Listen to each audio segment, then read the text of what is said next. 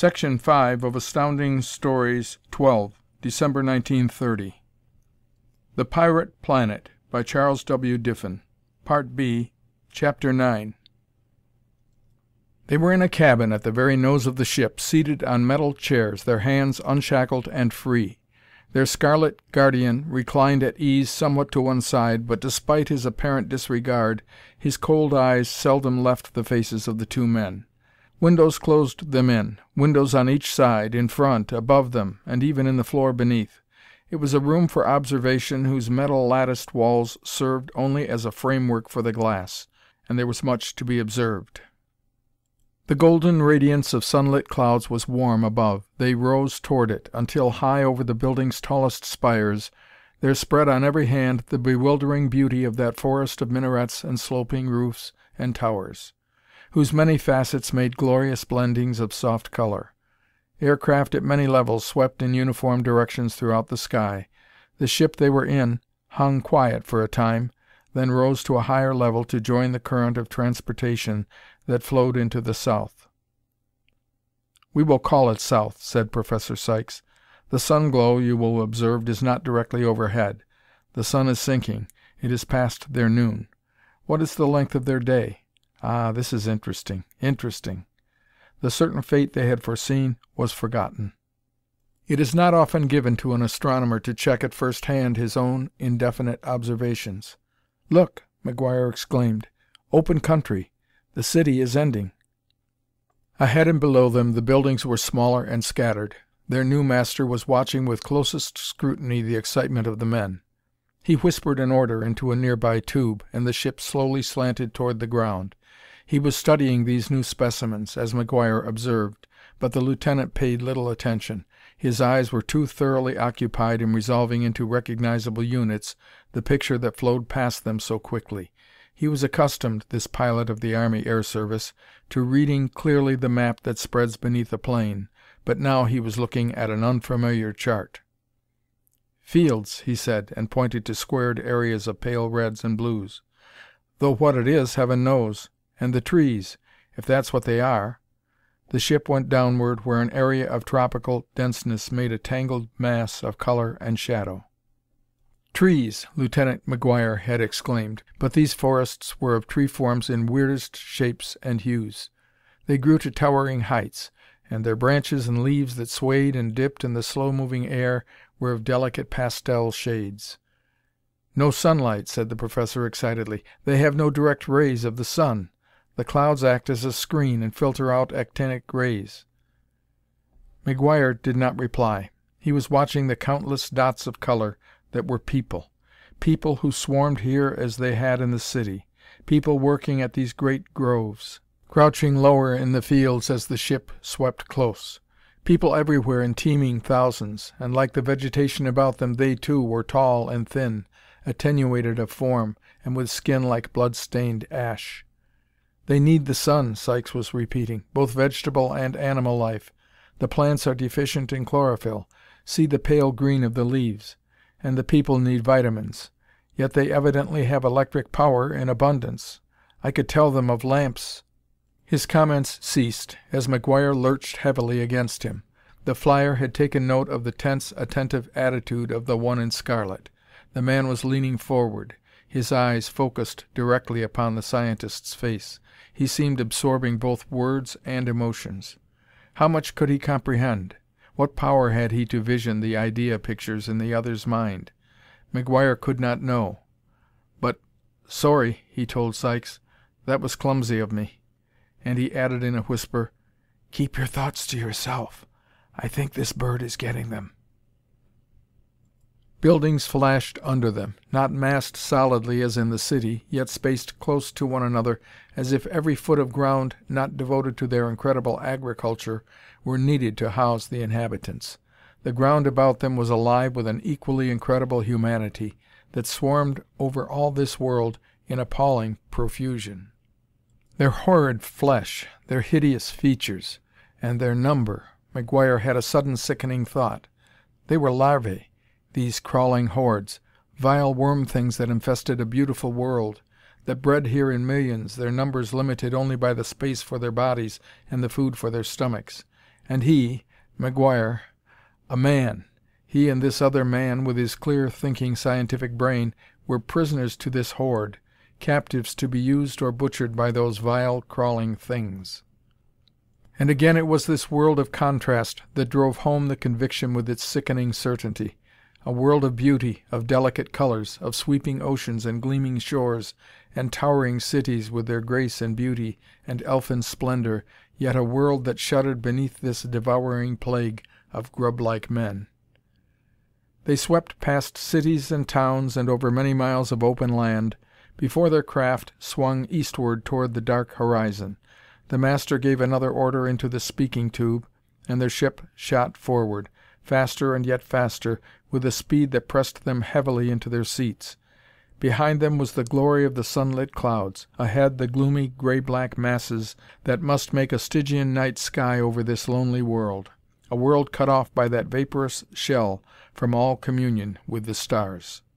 They were over the water. Before them a dark ocean reached out in forbidding emptiness to a darker horizon. Ahead, the only broken line in the vast, level expanse, was a mountain rising abruptly from the sea. It was a volcanic cone surmounting an island. The sunlight's glow reflected from behind them against the somber mass that lifted toward the clouds. Their ship was high enough to clear it, but instead it swung, as McGuire watched, toward the south. The island drifted past, and again they were on their course. But to the flyer there were significant facts that could not pass unobserved. Their own ship had swung in a great circle to avoid this mountain, and all through the skies were others that did the same. The air above and about the grim sentinel peak was devoid of flying shapes. McGuire caught the eyes of the counselor, their keeper. "What is that?" he asked, though he knew the words were lost on the other. He nodded his head toward the distant peak, and his question was plainly in regard to the island. And for the first time since their coming to this wild world, he saw, flashing across the features of one of these men, a trace of emotion that could only be construed as fear. The slitted eyes lost their look of complacent superiority. They widened involuntarily, and the face was drained of its blotched color. There was fear, terror unmistakable, though it showed but for an instant. He had control of his features almost at once, but the flyer had read their story. Here was something that gave pause to this race of conquering vermin. A place in the expanse of this vast sea that brought panic to their hearts. And there came to him, as he stowed the remembrance away in his mind, the first glow of hope. These things could fear a mountain. It might be that they could be brought to fear a man. The sky was clearing rapidly of traffic, and the mountain of his speculations was lost astern, when another island came slanting swiftly up to meet them as their ship swept down from the heights. It was a tiny speck in the ocean's expanse, a speck that resolved itself into the squared fields of colored growth, orchards whose brilliant strange fruits glowed crimson in the last light of day, and enormous trees, beyond which appeared a house. A palace, McGuire concluded, when he saw clearly the many-storied pile. Like the buildings they had seen, this also constructed of opalescent quartz. There were windows that glowed warmly in the dusk. A sudden wave of loneliness, almost unbearable, swept over the man. Windows and gleaming lights, the good sounds of earth, home! And his ears, as he stepped out into the cool air, were assailed with the strange cackle and calling of weird folk. The air brought him scents from the open ground beyond, of fruits and vegetation like none he had ever known, and the earth, the homeland of his vain imaginings, was millions of empty miles away. The leader stopped, and McGuire looked dispiritedly at the unfamiliar landscape under dusky lowering skies.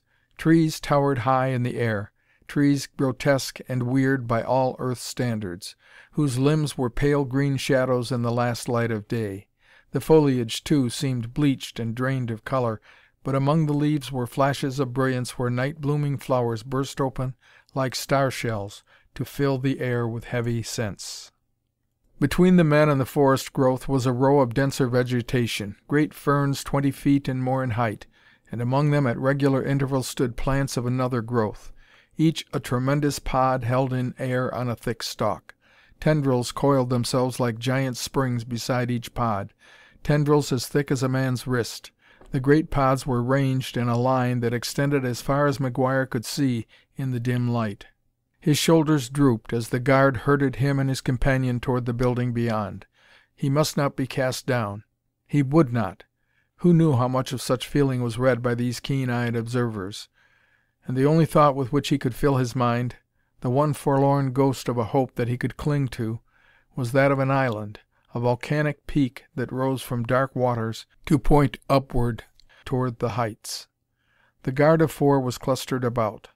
The figures were waiting now in the gathering dark, waiting, while the one in scarlet listened and spoke alternately into a jeweled instrument that hung by a slender chain about his neck. He raised one lean hand to motion the stirring guards to silence, listened again intently into the instrument, then pointed that hand toward the cloud-filled sky while he craned his thin neck to look above him. The men's eyes followed the pointing hand to see only the sullen black of unlit clouds. The last distant aircraft had vanished from the skies. Not a ship was in the air, only the enveloping blanket of high-flung vapor that blocked out all traces of the heavens. And then the cloud banks high in the skies flashed suddenly to dazzling, rolling flame.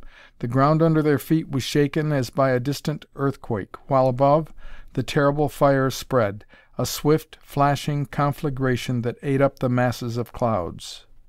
"What in thunder?" McGuire began, then stopped as he caught, in the light from above, the reflection of fierce exultation in the eyes of the Scarlet One.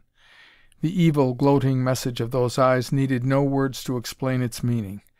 That this cataclysm was self-made by these beings, McGuire knew, and he knew that in some way it meant menace to him and his. Yet he groped in thought for some definite meaning. No menace could this be to himself personally, for he and Sykes stood there safe in the company of the Consular himself. Then the threat of this flaming blast must be directed toward the earth. The fire vanished, and once more, as Professor Sykes had seen on that night so long ago, the blanket of clouds was broken. McGuire followed the gaze of the scientist, whose keen eyes were probing in these brief moments into the depths of starlit space. "There! There!" Sykes exclaimed in awestruck tones. His hand was pointing outward through the space where flames had cleared the sky. A star was shining in the heavens with a glory that surpassed all others. It outshone all neighboring stars, and it sent its light down through the vast empty reaches of space, a silent message to two humans, despondent and heartsick, who stared with aching eyes. Lieutenant McGuire did not hear his friend's whispered words. No need to name that distant world. It was Earth. Earth! And it was calling to its own. There was a flying field so plain before his mental eyes, men in khaki and leather who moved and talked and spoke of familiar things, and the thunder of motors and roaring planes. Some far recess within his deeper self responded strangely. What now of threats and these brute things that threatened? He was one with this picture he had visioned. He was himself. He was a man of that distant world of men. They would show these vile things how men could meet menace or death. His shoulders were back, and unconsciously he stood erect. The scarlet figure was close beside them in the dusk, his voice vibrant with a quality which should have struck fear to his captives' hearts as he ordered them on. But the look in his crafty eyes changed to one of puzzled wonder at the sight of the men. Hands on each other's shoulders, they stood there in the gathering dark, where grotesque trees arched twistingly overhead. Their moment of depression had passed. Earth had called, and they had heard it, each after his own fashion. But to each the call had been one of clear courage. No longer cast off and forlorn, they were one with their own world. "Down," said Professor Sykes with a whimsical smile. "Down, but not out." And the lieutenant responded in kind. "Are we downhearted?" he demanded loudly, and the two turned as one man to grin at the Scarlet One as they thundered, "No!" End of Chapter 9.